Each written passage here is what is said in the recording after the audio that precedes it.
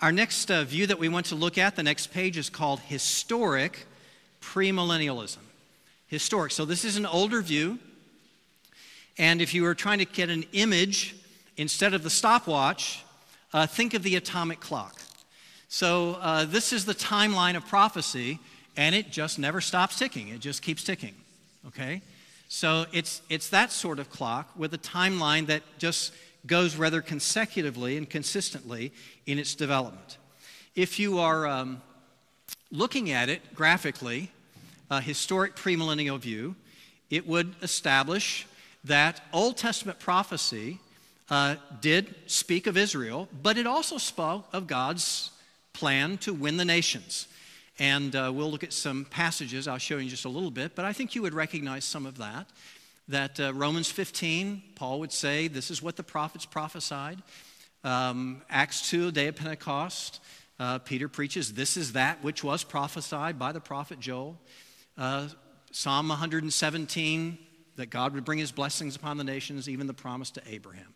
So historic premillennialism would say there certainly were Old Testament prophecies that related to Israel, but there was always God's intention to spread his grace more broadly through Israel, that there was a plan to use that nation to bless the nations. And so as prophecy led to the coming of Christ and the blessing of the Holy Spirit, that God poured out his grace in a kingdom unfolding that then enfolded the nations, and that's still happening. Now, this time period obviously has gone another 2,000 years.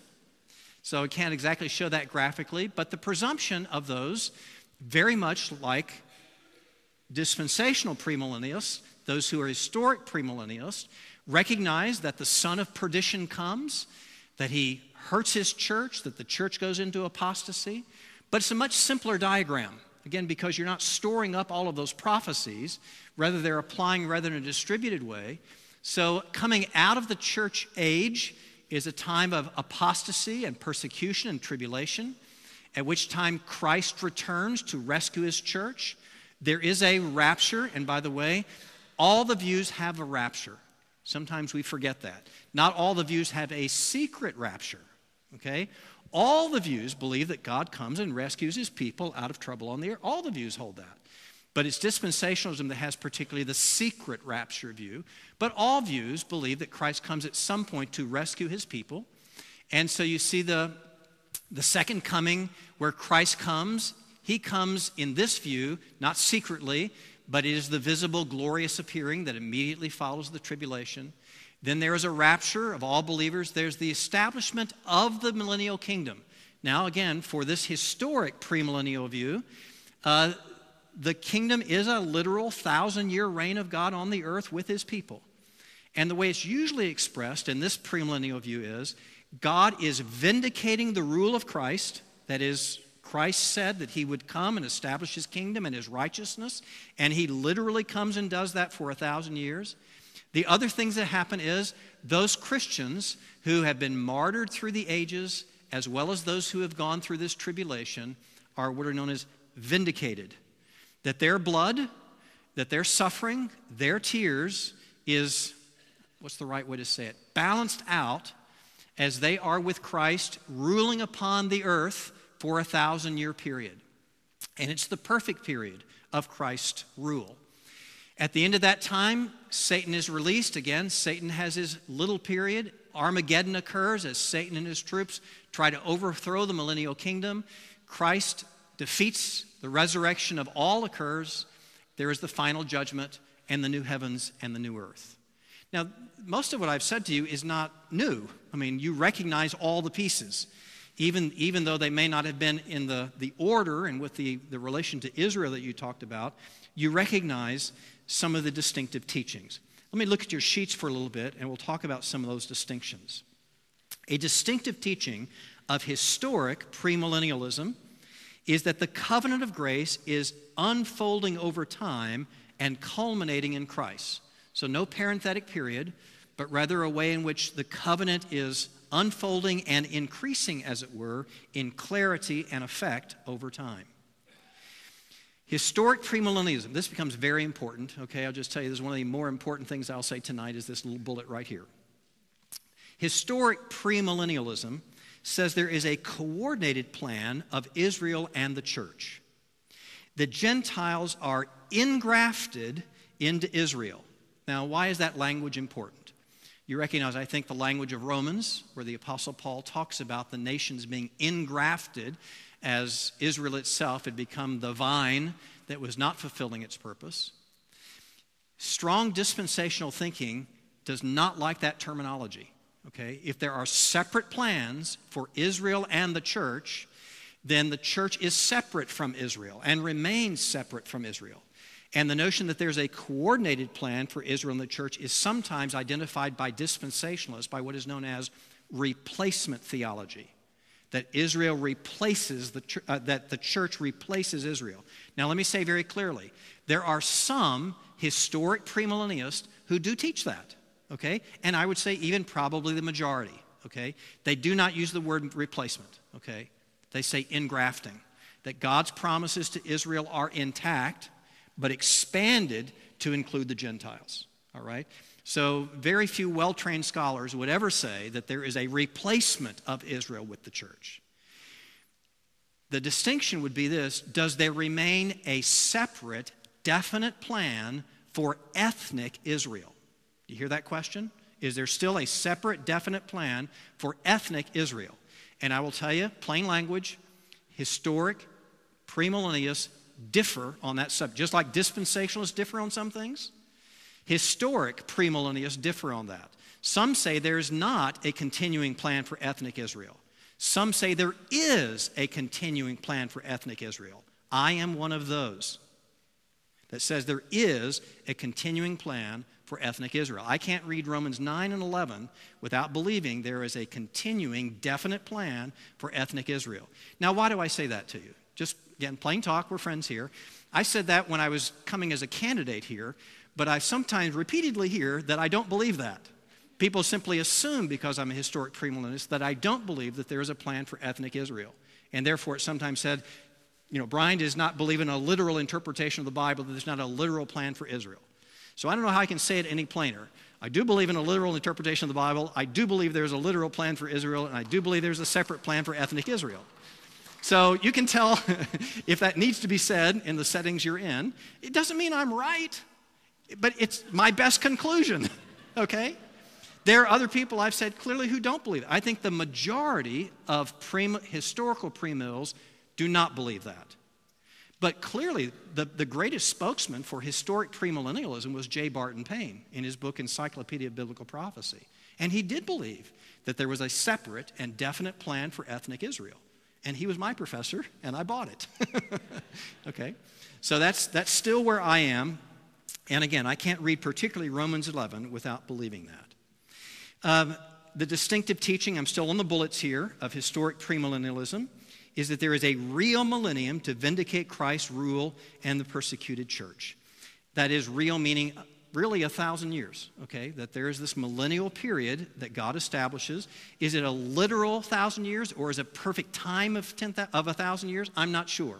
But there is a real millennium that God establishes on the earth. And again, that a rapture accompanies the second coming. Now let me say it again. Every view holds that a rapture occurs at the second coming. That God takes his people to himself to rescue them. Every view holds that. But dispensationalism sometimes is the only view that people think believes in the rapture because it believes in the secret rapture, okay? A primary rapture before the final rapture. But every view believes in a rapture. They may not use that terminology, but every view believes that Christ comes at some point to physically rescue his people. Key influences and development. You see, the very early church taught historic premillennialism. These names may not mean anything to you. Irenaeus, Polycarp, Justin Martyr, Papias. Goes way back to the very early centuries of the church. The institutions of dominant thought, where you'd say, where was this view kind of taught in North America? Place like Fuller, which is the largest evangelical seminary. Trinity Evangelical Divinity School, again, one of the largest evangelical seminaries. Covenant, which is not one of the largest evangelical seminaries, but where I certainly had a lot of background. Key names, And the reason I list these key names is to say, I want you to recognize people you trust. To not just suddenly kind of say, these are apostatized, terrible people. You recognize these names, and these are people you trust for being Bible-believing people, even though they may disagree with your view of the end times. George Eldon Land, one of the great New Testament theologians. Walter Martin. So most of us know Walter Martin from his books, Kingdom of the Cults, right? So during the 70s through the 90s, one of the major writers kind of warning and helping the church deal with the thriving of cults in North America.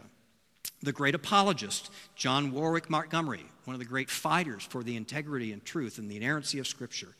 R. Laird Harris, one of the founders of the Evangelical Theological Society, the author of the Theological Word Book of the Old Testament. J. Barton Payne, the author of the Encyclopedia of Biblical Prophecy. So these are names you know. They are trustworthy names. They would hold to a historic premillennial view. If you say, what are their key passages? Passages that they would go to, and they say, this is why I believe that there is a literal 1,000-year millennium that follows a prophesied ingrafting of the Gentiles. Again, not believing in the parenthetic age, but believing that there was an intention of the prophets to see the Gentiles engrafted. And I've simply listed the passages. If you look closely, you'll see those are some of the same passages that others have already identified. And it's because, again, that presupposition that drives sometimes the interpretation. Did the Old Testament prophets foresee the engrafting of the nations, or did they not? And if you did believe they do, then some of those passages become very important for you in saying, here is this atomic clock unfolding in a much more consecutive way. The view of Revelation, how do we interpret biblical prophecy, and particularly the book of Revelation?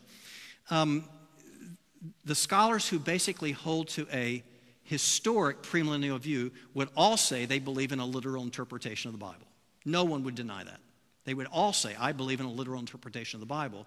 They would say that means I believe in a natural interpretation, which means it is as literal as the context makes appropriate to determine whether or not symbolism was intended.